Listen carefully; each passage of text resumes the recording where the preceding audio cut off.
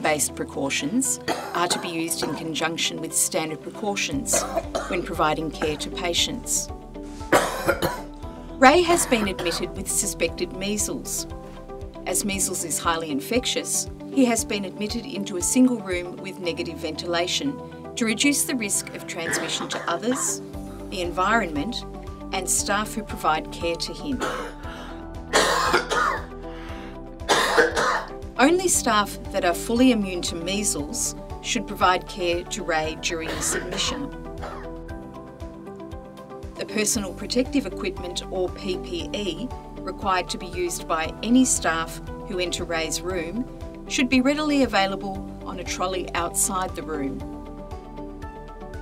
This includes alcohol-based hand rub, protective eyewear if required, an adequate supply of N95 masks in all available sizes, non-impervious gowns, an adequate supply of alcohol-impregnated cleaning wipes and sodium hypochlorite, general waste bin large enough to dispose of the contaminated personal protective equipment after use. This should be placed in the ante-room. Mei Lee arrives outside Ray's room and notes the specific isolation signage. It is important to put the PPE on in the correct order, and especially important to remove it in the correct order so that you can reduce the risk of contaminating yourself, your colleagues, other patients, and the clinical environment.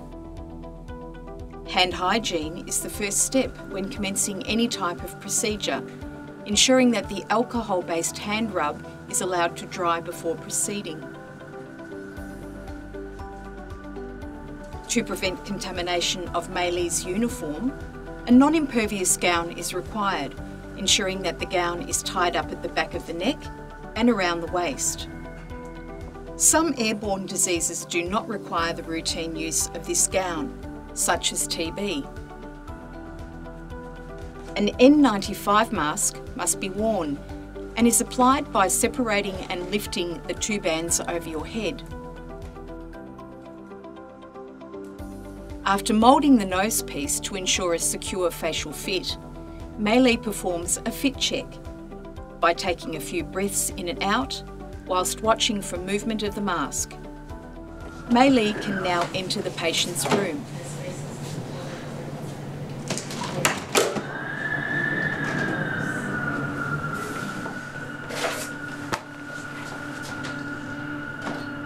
Hi Ray, how are you? Hi, how are you going?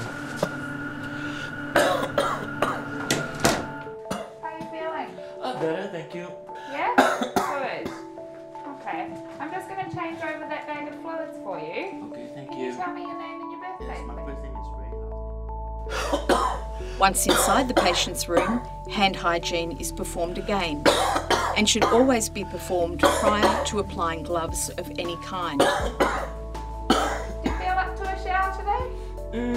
Yeah, okay, it's been a while. Yeah, okay, thank you. Alright, try that a bit later then. Thank you.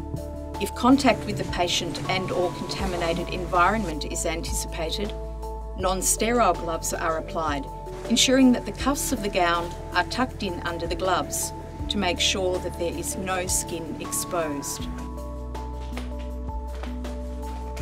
Alright, we'll just check those fluids.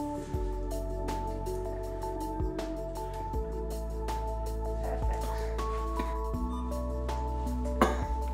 Okay, that's all done there now, Ray.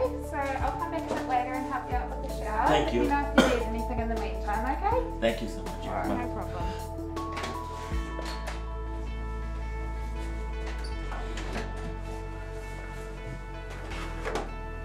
The items which are most likely to be contaminated are gloves, and hence are the first items to be removed. Next, hand hygiene should be performed, ensuring you allow your hands time to dry completely. The gown is then removed. In order to reduce the risk of contaminating yourself, it is important that the gown is removed by untying it at the back and then lifting off at the shoulders.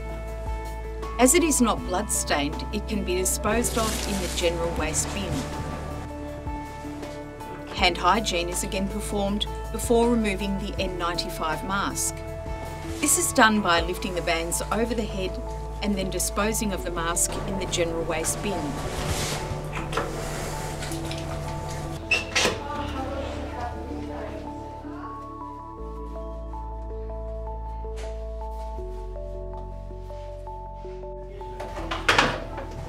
Hand hygiene is performed prior to leaving the ante-room.